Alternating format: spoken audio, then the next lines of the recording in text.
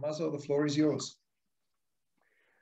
Thank you very much. I'm very happy to be here and to have the possibility to share a discussion with you about what learning analytics is promising in the field of educational research and practice. And I'm particularly excited for this presentation because I see that there's a lot of people that I know connected and a lot of colleagues with which I will be more than happy to share ideas and comments and discussions about what I will present. And I'm particularly grateful to Daniel because I was thinking how to use the initial part of my presentation to convince all the people that use data in the educational process is useful. And I think Daniel did a great job in this respect. He did a great presentation in which it is very clear why having the power of data is something which is super useful and super relevant for educational policy and practice. Let me share my screen. I hope that everyone is now seeing my presentation. So what I will talk about today is learning analytics for improving educational policies and practices, principles and examples. So the idea is that my presentation will be focused on these 5 main topics. So the first one is to try to introduce the concept of learning analytics. So what we define for learning analytics, and to provide a theoretical reference framework for understanding the potential role of this emerging discipline and approach in the field of educational policy. Then I will just provide some examples of learning analytics applications, or at least of learning analytics as we define it, and apply to some particularly specific educational problems. And then I will make my proposal about what is the policy implication of all these. And the policy implication, just in brief, in advance, is that what we need in our educational systems and educational institutions are people with a certain degree of competencies in analytics, and especially we need people who can have the role of what we call educational data scientists within schools, ministries, and agencies. And then I will finish just with a small list of potential research perspectives in this field. So just to set the stage, if we want to make a clear definition of what learning analytics is, we can refer to a definition that has been shared in the first international conference of the Society for Learning Analytics Research. And that definition, in my view, is clearly defining the key aspects of this approach. That is, it is the measurement, collection, analysis, and reporting of data about learners and their contexts for purposes of understanding and optimizing learning and the environments in which it occurs. Now, this definition is bringing on the table a lot of elements which are relevant. So the first one is that there is some technical activity, which is basically, collecting data, measuring, analyzing, reporting. So all the initial part, say, of the learning analytics approach is the one that shares a lot of common points with what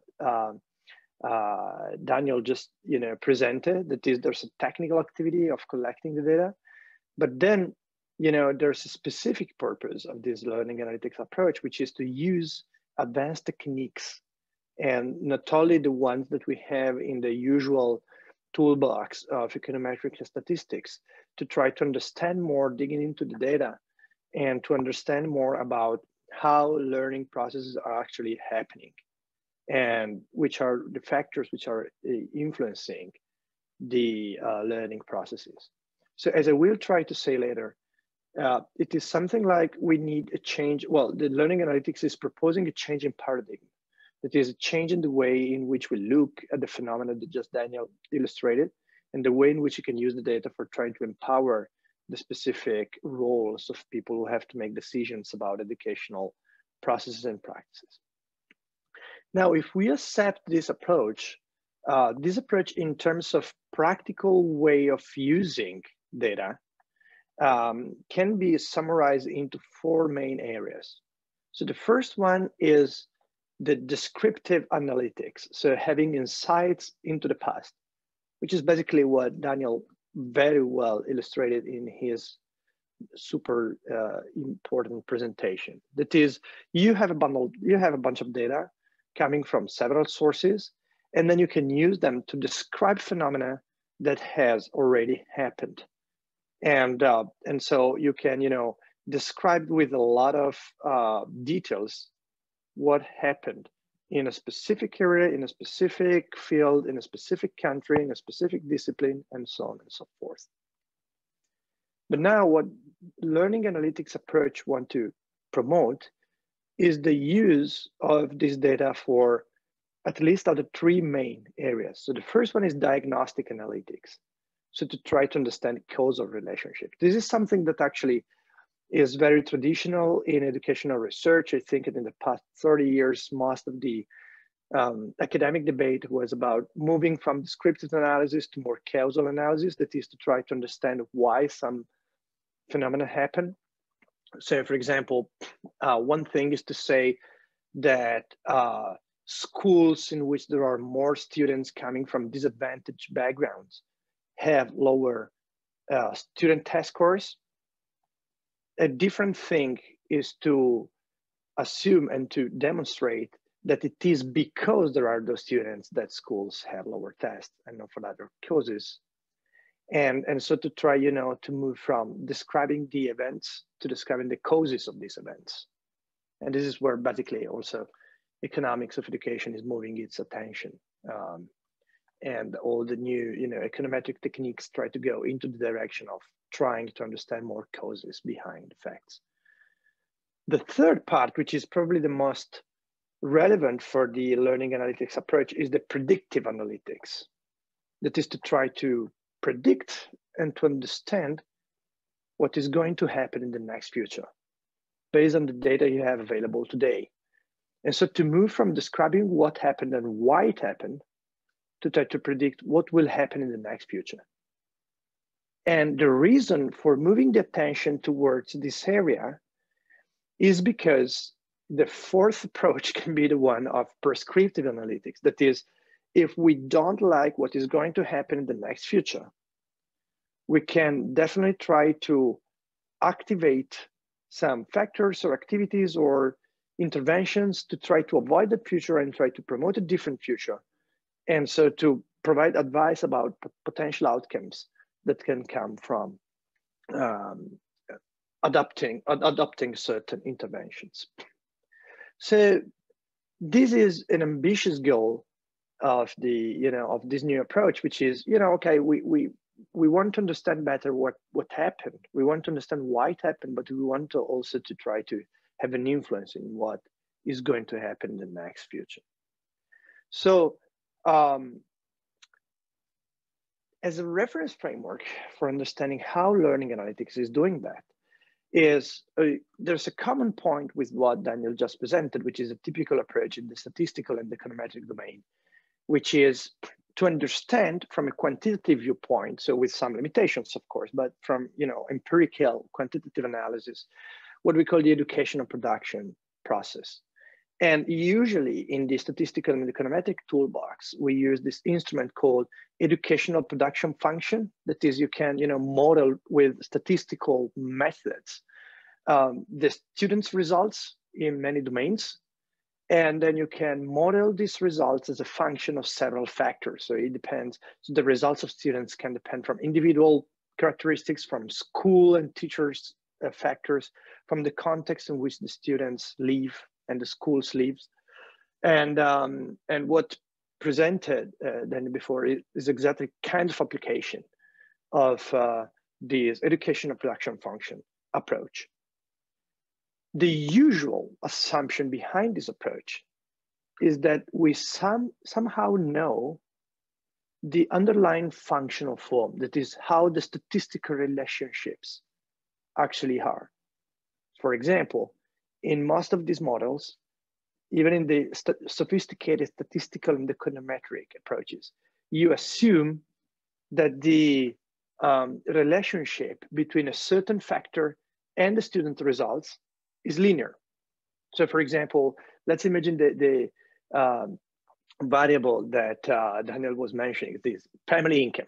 Okay, and then you can say, okay, let's look at the statistical relationship between students' result and family income.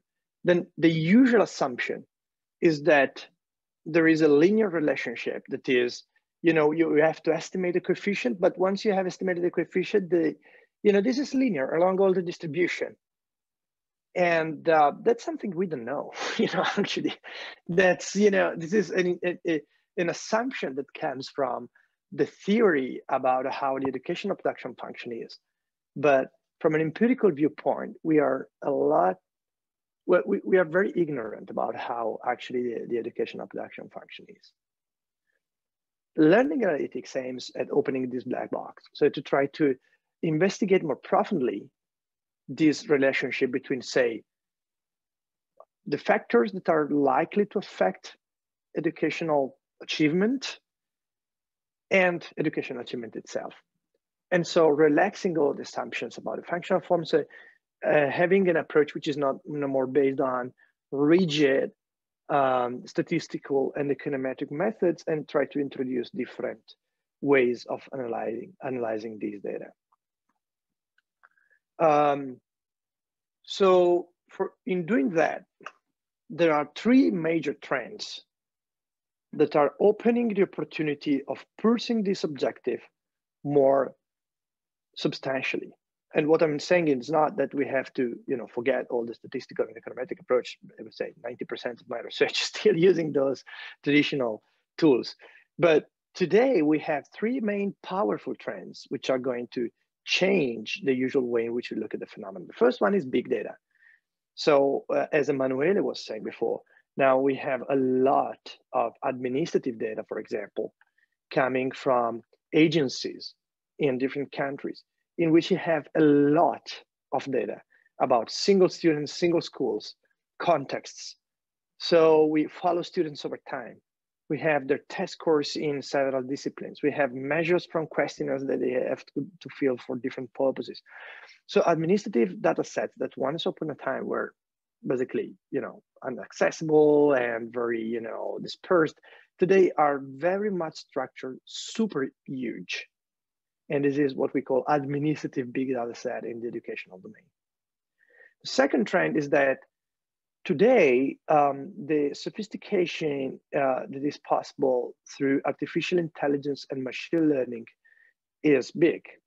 And we can use new algorithms that have been used for different kinds of problems in the scientific and societal domain to be applied to education as well. And especially here in the learning analytics approach, there's a wide use of new algorithms coming from the machine learning approaches. That means to have algorithms which are not based on the, say, usual statistical approach, and they are based on very, non-parametric and flexible forms that can dig into the data without making strong assumptions about what is the pattern within the data. And the third is the digital learning and digital traces, which is not just forced by the COVID-19 pandemic, but it was happening even before. That is, more data are now available through the traces that students leave in their interaction with the digital world of education. So for example, once upon a time, the question, how much students are studying, was a question of, okay, we can assume based on what they repeat. But now you have a lot of information that you can get directly by looking at example, if they download materials from the website, if they are connected to LMS. And this is just a simple thing. We can, for example, have an idea about how much time each of you have been connected to this session today. But with simple methods, we can even have information about if you are looking at the screen.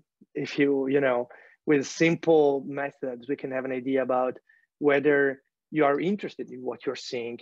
I've seen super interesting sensors that can measure, say, your heart rate, your eyes looking at the screen, and so on and so forth. So digitalization of the process is likely to produce many data than in in the past. So these three trends generate or contribute to generate a lot of data that we didn't have in the past. And so in addition to the traditional kind of data that are super useful, as we have demonstrated in the previous session, now we have an open opportunity, which is we have even more data coming into the scene. And so we have to discuss how we can leverage on this amount of data to try to understand better and to prove better educational processes and activities.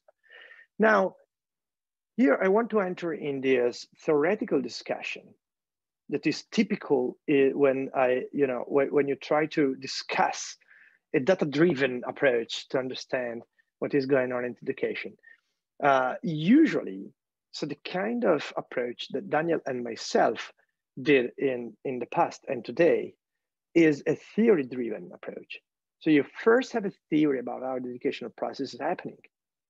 And then you try to look at the data and then you validate or not, depending on that analysis, your theory. So you have theory, for example, you say, well, I assume, for example, that smaller classes generate better student outcomes than larger classes. Then there's a lot of theory about why it should happen. And then you make a good analysis with statistical and econometric techniques, and then at the end you say, okay, that's true or not. In this case, by the way, it is quite uncertain. Just to stay in the example, the learning analytics guys usually make the other way around process. That is, they start from data. They say, well, I have a lot of data. Then I analyze them. And then based on what the data reveal about themselves, I will draw theory and validation of these theories. I must confess, I don't like very much the second approach. And so I think that in this field, still theory has a big role. What I'm suggesting here is that the real learning analytics approach, if married with the traditional educational evaluation approach, is the one in which we can bring these two worlds a little bit closer. And we can go towards a world in which we still have a theory without which we are doing different things, valuable, but it's not educational evaluation. So if you don't have theory, you are not evaluating anything. But we must acknowledge in the area of data analysis that we have much more opportunities that we had in the past. So what I'm trying to programming is to try to make these two worlds a little bit closer than they were in the past, and to try to accept the viewpoints each other.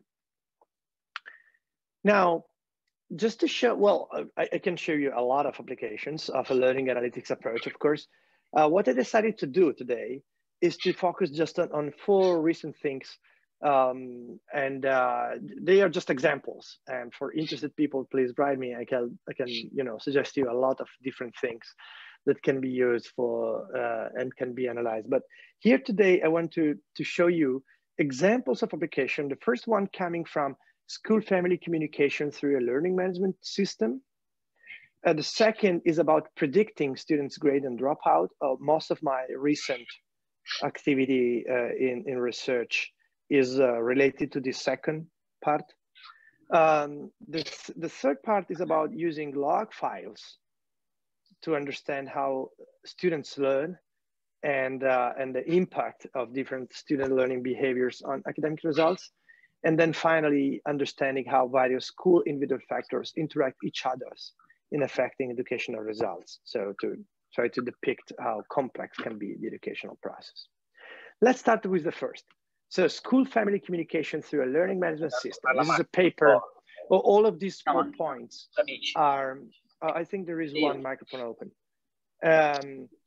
Sorry, Tommaso, please, for all. Oh, no, you close your microphone, Emmanuele. Probably somebody closed it. So please, everybody else but Tommaso should mute the microphone. Thanks. Great. All of these 4 points are illustrated through papers. This is a paper by Peter Bergman, recently published in Education, Finance, and Policy. And in this paper, he asked himself, can the use of an LMS for school-family communication be improved? That is, are we able to stimulate a wider use of LMS from families? And is worth it? Is it generating better academic results? And this is a typical question that without having, digital data, you can't answer this question anyway, And today you have the opportunity of looking in this. So here, for example, on your left, you have the number of logins into the learning management system by families. And here you have the GPA, so a measure of test score.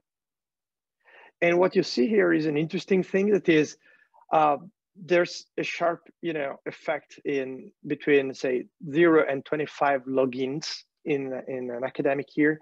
So families who are not logging into the system actually have students in which the GPA is pretty low. But after that threshold, there's no statistical difference anymore. So you have families who are connecting, say, 20 times than other families, and still the average GPA of their students is basically the same.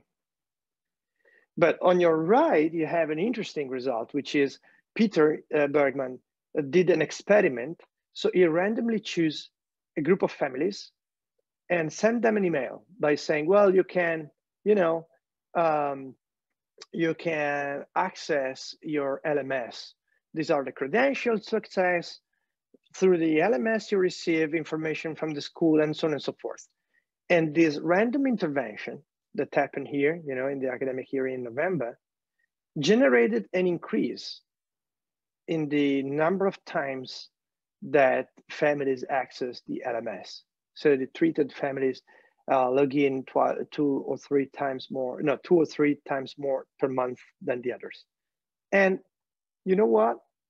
He demonstrated that there was a small academic achievement associated with the increase in the number of logins. It can happen because families are more aware of what the students are doing in the school. It can be because the family are more informed about from teachers through the LMS and so on. But now let's imagine this is a very small and very cheap intervention, which is showing through data that you can access digitally that families actually interact more with the schools. And this is eventually generate a small increase in the academic achievement. Second example, this is a paper by von Nippel and Knopflinger. This is related to higher education.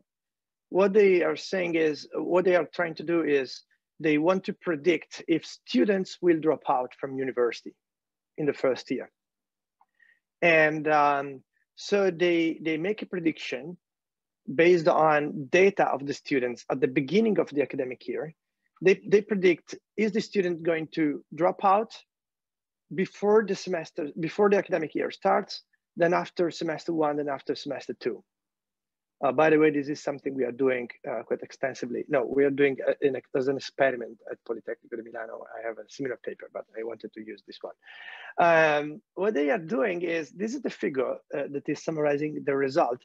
So this line is showing, random prediction, that is prediction which is not able to predict anything. Even before semester 1, the researchers are able to predict a certain number, of students who will actually drop out at the end of semester 2. After semester 1, this prediction increased quite substantially. And after semester 2, they were basically able to predict, say, 80% of students who will drop out. You can see that after, semester 1, they are able to predict, say, 60%. So this is to say that with available data and using dynamic, in this case, machine learning techniques, they are able to make prediction about if the students will drop out or not well in advance before the decision. And that's an interesting and super intriguing thing, because if you're able to predict correctly that the students will drop out, then You can try to make intervention before it happens. And you can try to, help some students that otherwise will drop out to avoid this negative outcome. Just to give you a sense of what we are doing with my research group right now, we are trying to use some dynamic data of electronic registers in secondary schools to understand how early we are able to predict the grades the students will obtain at the end of the academic year. And so the idea is that if you know this very well in advance, then you can put in individualized interventions with students who are struggling in certain disciplines or who are more at risk of dropping out or to repeat the year. The third example is the one using log files, that is files that are tracing the way in which students interact with tests to understand learning behaviors and their impact on academic results. Here is a paper by a group of academics, one from University of Perugia. Michele is a good friend. And what they are doing is they are, looking at log files, so files in which each student way in responding to solving complex problems are traced. So the student is in front of a computer, has a complex problem to solve, and the way in which they interact. So they try to answer, then they go back, then they correct. So all these interactions with the system are recorded in a log file. And then the researchers pick this very complex data set to try to understand if students have different behaviors in answering these complex problems. And what they show, they did a seminar at INVALSI showing these results. What they show is that they were able to identify 10 Latin classes, 10 different student profiles. So 10 different ways that the students, so 10 different categories the students' approach can be classified in. And these 10 different approaches, 10 different, behaviors, these are in the left. And they are able to show that, if you segment the problem they are solving into exploration behavior, knowledge acquisition, knowledge application. So they show that the students do that very differently. And in these 10 classes, what they show then on your right is that their scores in the 3 different domains are different. And so you know how powerful is the information. So if you're able to classify the single students, you say, okay, you are a student that as an attitude, as a behavior, you belong to the Latin class A9, and then I can observe how these students in these classes are performing differently in different parts of the test.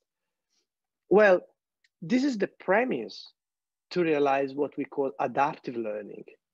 That is, you can teach differently to these students because you know their behavior in the same problem is very different to the behavior that different students are applying.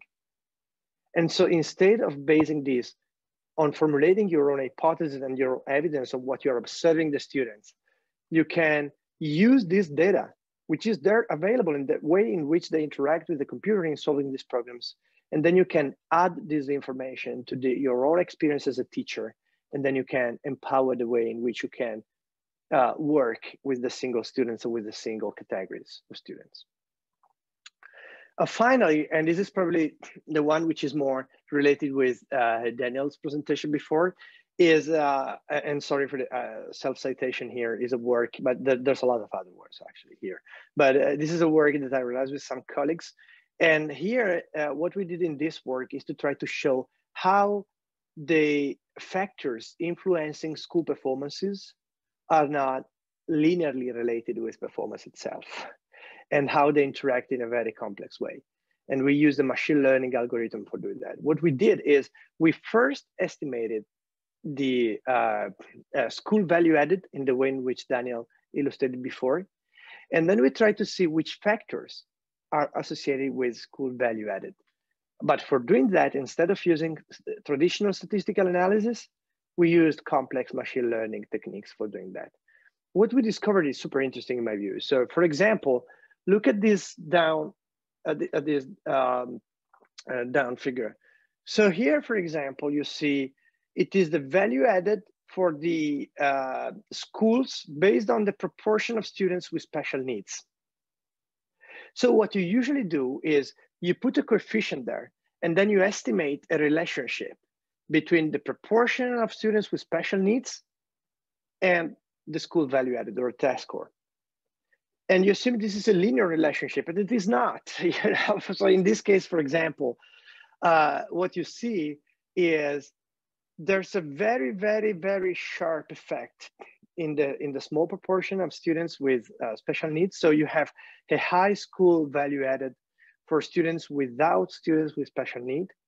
There's a very negative linear effect between the proportion of 0 and 10% of students with special needs. After this threshold, 10%, the effect is flat. So it doesn't make any difference if you have, say, 10% or 40% of students with special needs. It's the same in terms of the effect on school value added. And here is the same, for example, with student truancy. So again, this is the typical variable in the PISA analysis in which you can see, there's a negative effect of student truancy on school value added, okay. But this negative effect is not linear. There's a big effect here after 1.5, it is an index of student truancy, flat for a while, another big negative effect, flat for a while. So it depends a lot if you are here or here in the distribution, and basically if you are in the index 2 is the same effect you have if you are 1.5 or 2.5. And it is after that that the effect is actually showing. But even more interesting is this figure you have in the top of this figure. That is, here what we did is to show the school value added by looking at the interaction between two variables. So for example, here you have student truancy again, and here you have the proportion of funds the school receives from the government. And the more, the more colorful effect here in your right half side is the negative effect.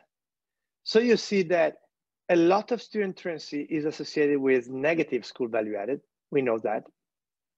But at the same level of student truancy, this effect is much more negative for schools which are receiving more funds from the government, wherever they are, public schools which are receiving more funds, and much lower for schools with lower proportion of funds from the government.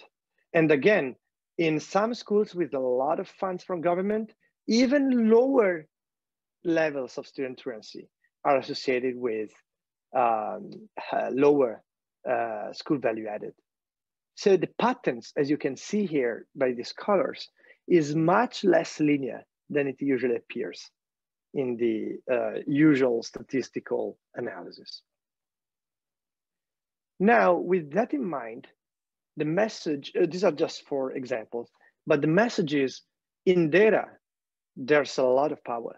In data, there's a lot of information we can try to use, not for the sake of researchers like me, Daniel, and Emmanuele, but for trying to improve the experience of learners, the experience of teachers, and the activity of the schools and the future of our kids. But for doing that possible, we need a particular approach. And the approach is the one that we tried with a colleague from Columbia University to depict in this small article that was called, towards the educational data scientist as a key actor in schools and higher education institutions.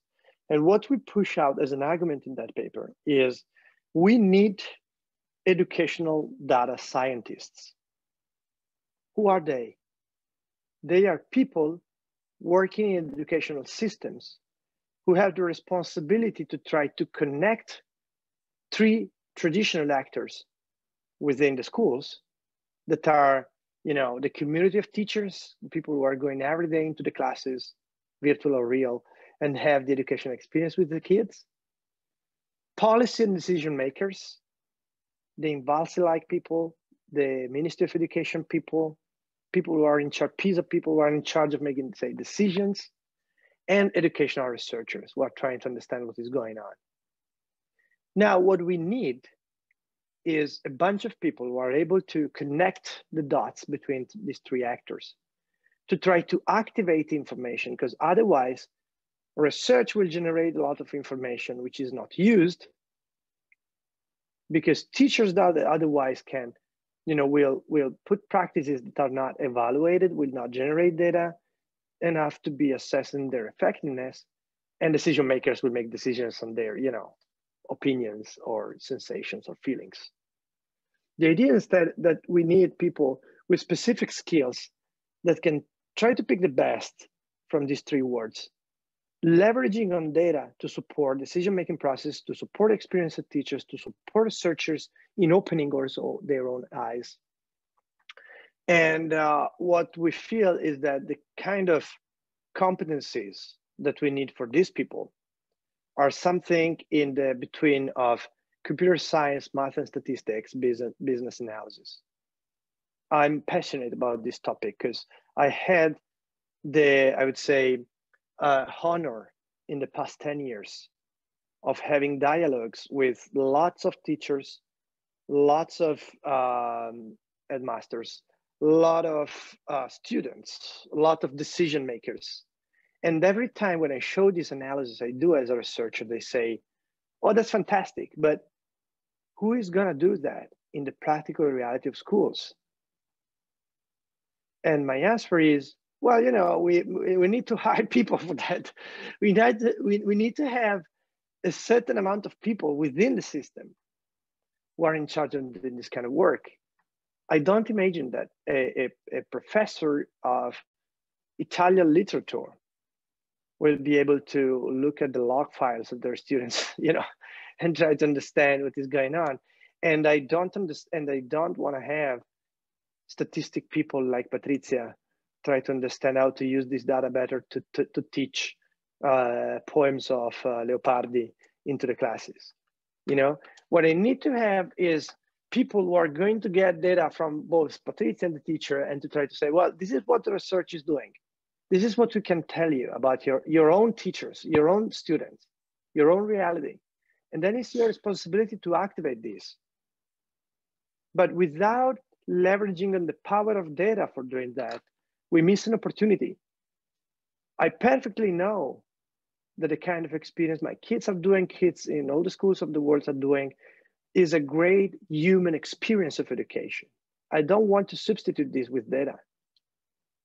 But I know that data can actually help this process.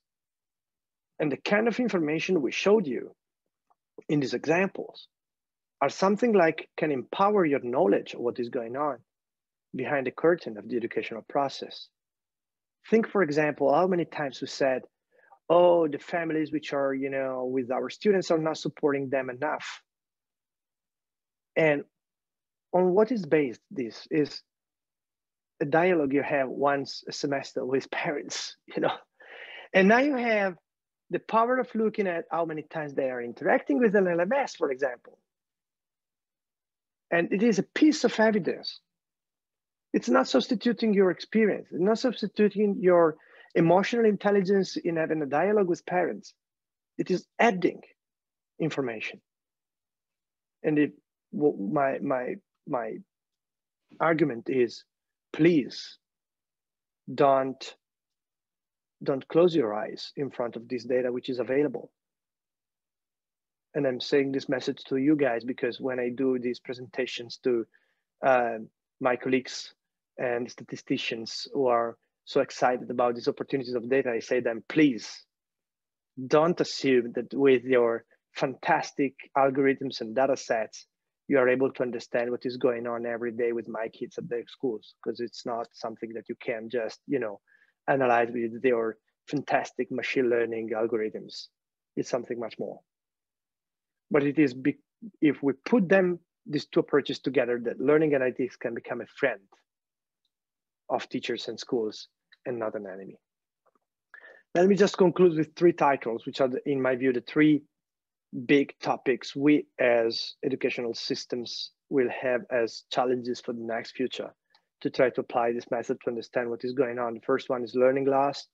So to try to understand what actually happened in these months when students were not able to attend schools regularly. The second is to try to understand the effectiveness of digital learning. I have listed a lot of, how can I say, stupid discussion about, well, digital learning is not good as it is brick and mortar education. That's a very stupid way of putting the discussion.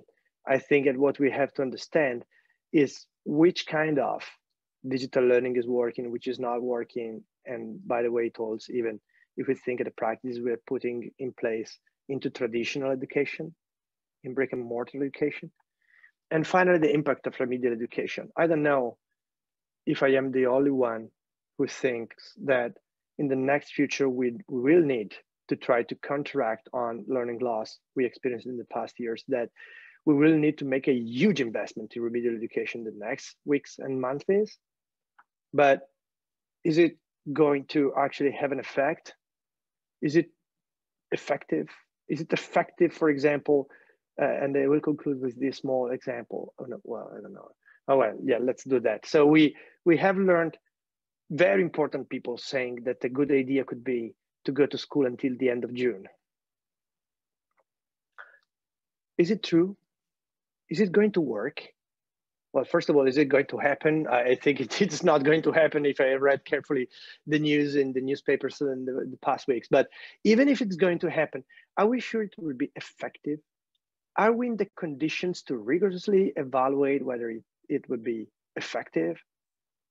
I think we should stop talking about our ideas of what is going to work and try to experiment more rigorously and use data to assess more rigorously what is working and what is actually not working, and try to decide for the former instead of for the latter.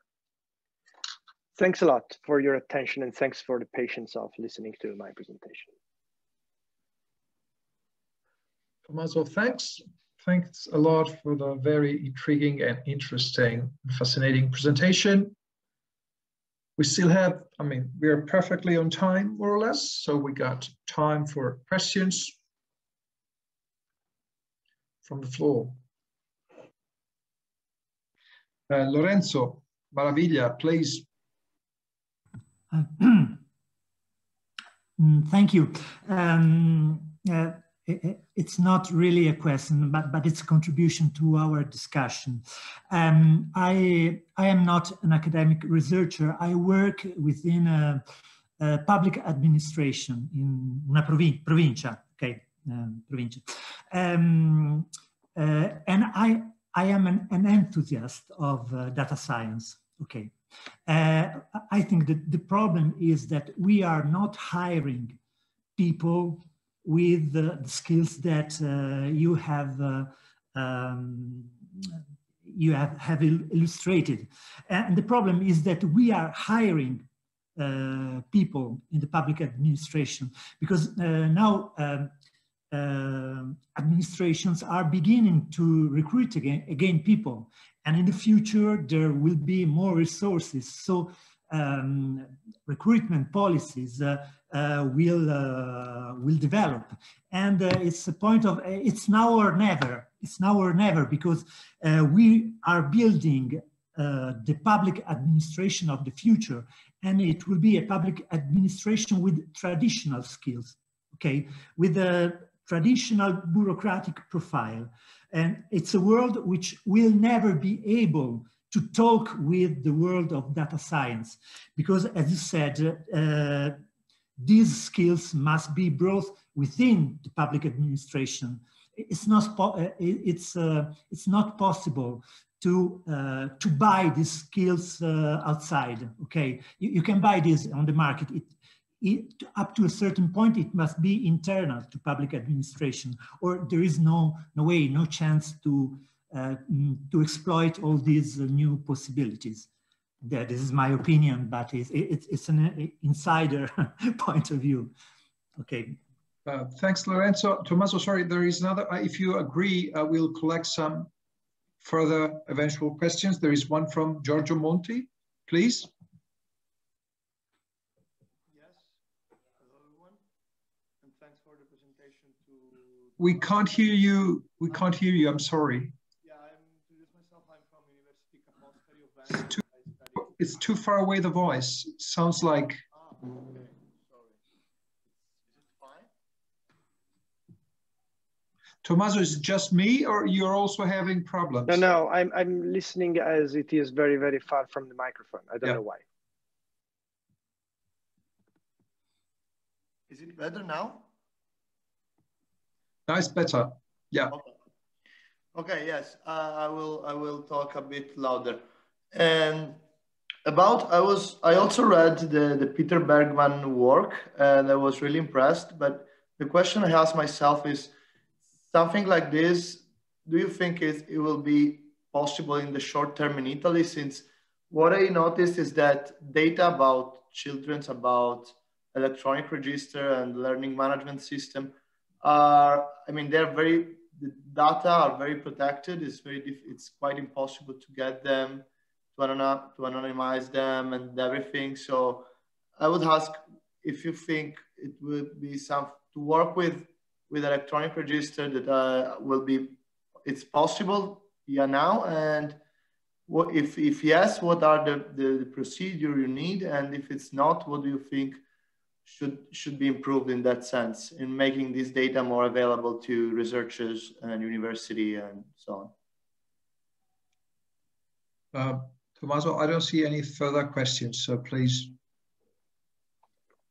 Yeah, I will start with these two then. So the first one, I totally agree.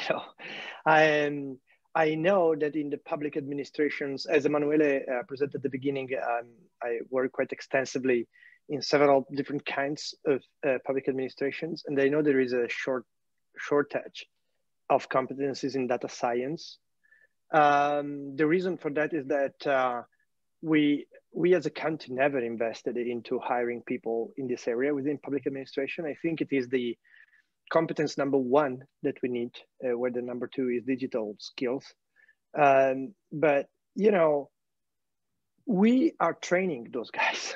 We actually, you know, in the universities and not only, we are training people in this field. The problem is, what are the conditions to attract them into public administration? And it's not something that we will solve during this seminar, but I think, you know, we have several areas in which we need to improve the way in which we hire people within public administrations and schools. It's a matter of compensation. It's a matter of flexibility. It's a matter of enthusiasm. It's a matter of motivation, and so on.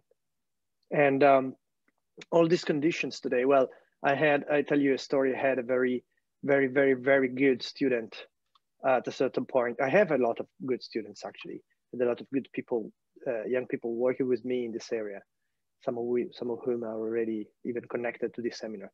But I had a very good student at a certain point, and I and my people in my research group told him, oh, why don't you stay with us for, say, 1 year and work together on these topics? And he said, well, I loved it. I love working with you on these topics. But the problem is I have Amazon who is offering me a job position. And the conditions are very different, you know? So I think we have passionate people, and not all of them value only money. And to be honest, young people today who love these areas are much less interested in money than we are. But they want to have flexibility, they want to have motivation, they want to have the possibility to work with people who are enthusiastically involving them. This is what we have to offer them, in my opinion. About the question by Giorgio, since we are recorded, I can't say really what I think about the privacy regulation we have in our country. So I can say, well, it is difficult to make a study like the one that Peter Bergman did, and more generally, it is difficult to use administrative and other data at individual level, especially. It's not impossible. it's not impossible to work, even to set experiments. It requires a lot of time. I'm setting quite a number of experiments, actually. I think Gianluca is also connected, and he's the master of realizing experiments in our country education. It's time intensive. What you need to do is to be in contact with institutions, schools, and of course agencies who are keen to help you in your own research. What you can do is, as Peter Bergman did, is to go to a private provider of electronic registers and say, can you just give me the data? Yeah, it's not going to happen. But you can start to approach the ministry, you can start to say which are the idea you have, and so on and so forth. It is long, but it can happen. So it is just to say that I want to encourage you. Thank you, thank you. Thanks, Tommaso. Thanks for the questions. It's 1 o'clock, but we could have some extra time because we started slightly later than expected. So are there other questions? Okay, well Excuse then, me, please. Emanuele, may I ask a question? Please, Stefania, please. Okay, please, Stefania. Maybe it's a question more for Daniel than for Tommaso. About as far as globalization is concerned, I'm not so sure that PISA is not so good to evaluate our national system, because I should like to know, do you think that our student has to be student of the world, or they have to be student of our national context? I mean, now students will not work in their country very often. So I think PISA gives you a measure of how the student can have, competencies that allow them to work everywhere. I mean, PISA measure how the student what the student can do with what they learn at school to be citizens of the world, So I'm not sure that you have to be so linked to your tradition, and maybe it's better to be more wide open idea. I don't know. I mean, I want to know your opinion about, or maybe Tommaso also. Thank you. Okay, so I think students need to be both of those things. They need to be citizens of the world, but they also need to be citizens of their local context as well. So being both global and local citizens. Is PISA useful? Yes, as I say, PISA is definitely useful and can tell us things. However, the issue, I think, is twofold.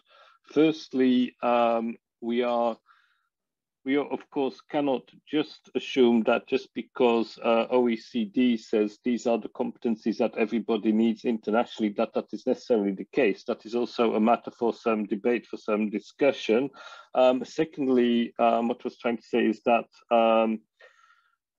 there is a question about how we reach those outcomes as well. And of course, the fact that we all want our pupils to become global citizens doesn't mean that we can do that in exactly the same way across different contexts, because the cultural context of, say, East Asia is very different to the cultural context of, say, Europe. So we will have to adapt the methods we use, the way we teach, etc., to where we are as a system. For example, when Tommaso was talking about learning analytics and the use of, and obviously that's connected to the use of digital education, and you rightly say, okay, it is simplistic to say in a school building everything is better. Well, of course, how far you can go in those things are to do with things like the digital infrastructure in your country, the skills level in your country, etc. So again, you are going to have to say, okay, this is where we want to be, but we are starting here. So those are the interventions we will have to put in place to get there. Thank you very much. Daniel, thank you very much for the answer, and thanks, Stefania, for the question. It's 5 minutes past 1, so if there are no further questions, oh yeah, Julia Montefiore. Sorry, I just read it now on the chat.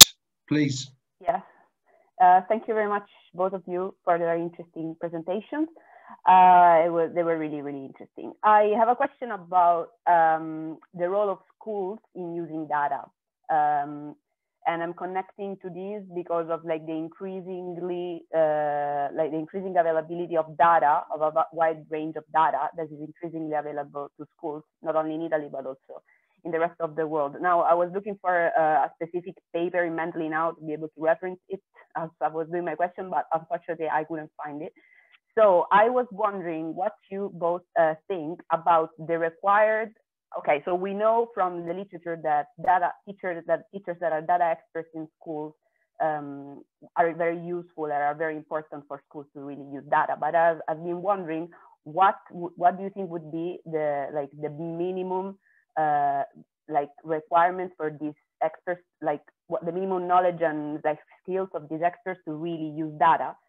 Because I've been reading literature regarding that was saying that even if data experts struggle a bit with statistics, if they're able to analyze numbers, even though it is not like statistically rigorous, they still can improve instruction because they're able to somehow direct their teaching in a way that is not completely aligned and does not completely correspond to what evidence informed teaching would be, but it is still better than what they would do based just on intuition or on professional experience. That is not to undermine those two last elements, but just to say that. And I was wondering if you have encountered literature like this and what is your specific thoughts about this? Also in the light of that, if we have statistical experts looking at this data, of course, whatever information that is returned to schools, or in general, whatever information is returned and mediated by an expert is also it has a direction. It is not neutral. So of course, the way that we analyze data is never neutral, and schools might be able to do that depending also on the context, connecting to school autonomy and needs that need to be met in different kind of contexts. So I'm not sure if my question is clear, but I hope so. And I'm sure if you have an answer for me. Yeah, who wants? Tommaso, do you want to start? I have a very strong idea. I would be happy to test it. So this is just my idea. But my idea is very simple. I think that all the teachers should have a very, very basic, super basic knowledge of statistics, say something like a statistic 101 thing, or, very, very basic, no more than this. And then what I think it is useful is that they become able to formulate the right questions about what they need to know. And then if I have to suggest a policy, I would say every regional office of the Ministry of Education just hire, say, 20 data scientists, put them in the system.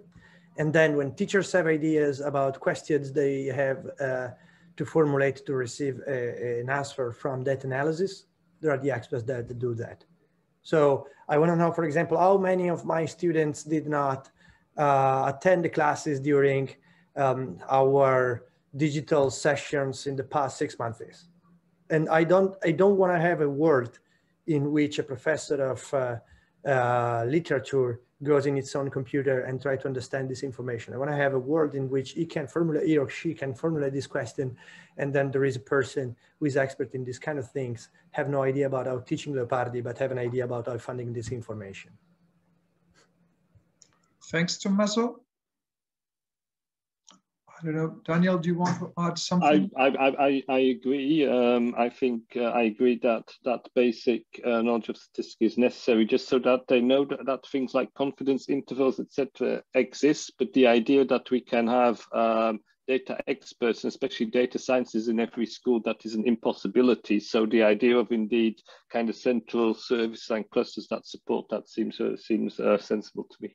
Yeah, I share the same idea. So, well, thanks everybody for this very interesting plenary session. And thanks, of course, to INVALSI for organizing and giving us the chance to discuss together. So let's have a 1 hour, less than 1 hour break, please.